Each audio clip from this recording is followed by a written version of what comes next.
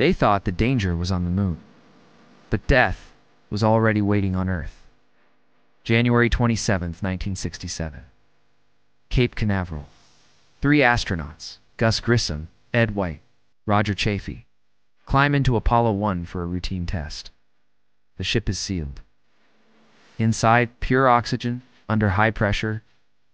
Outside, 400,000 people working to beat the Soviets to the moon.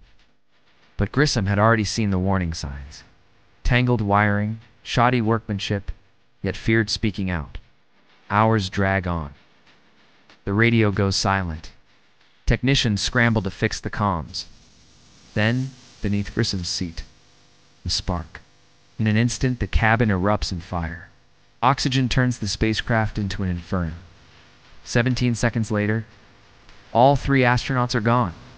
It wasn't space that claimed the first Apollo 3. It was a race against time, a mistake no one saw coming.